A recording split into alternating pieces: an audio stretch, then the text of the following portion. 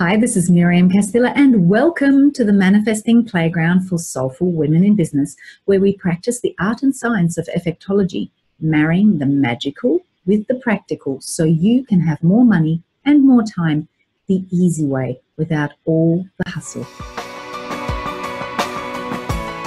Right, let's talk about the key to achieving work-life balance.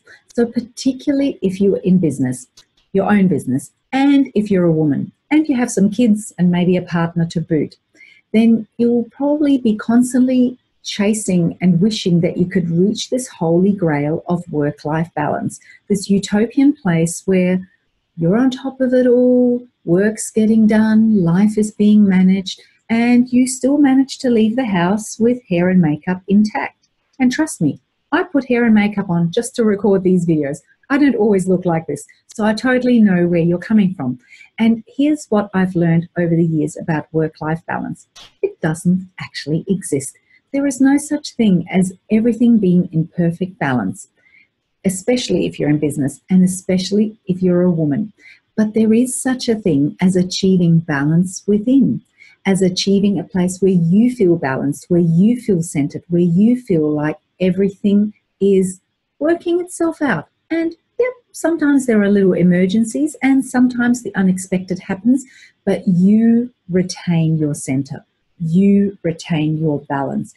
And that is the true meaning of work-life balance. Because you know what? There is no real separation between you, work, and life. It is all the same thing, especially when you're in business for yourself. Your business is your life. Your business is an integral part of you. You can't separate it. You can't divide your time up. You can't divide your portions of time, your energy, and what's available up between work and life.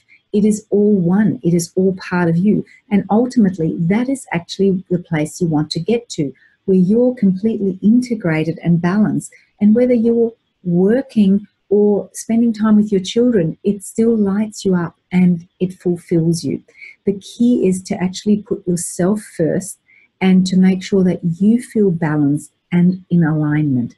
That is the key to then managing everything that you're having to manage on the outside of you. And look, I know that sometimes you just got to get shit done and get back on top of things.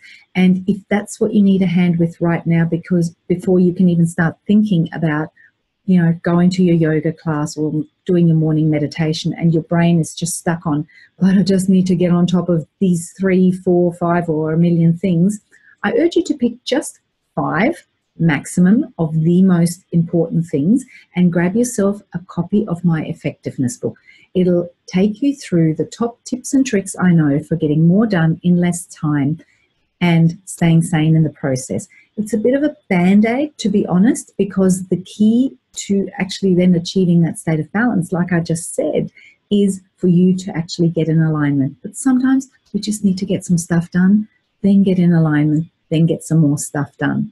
Okay, so if you need that, please grab it from the link in the description. And until I see you next time, keep on embracing your beautiful and unlimited potential.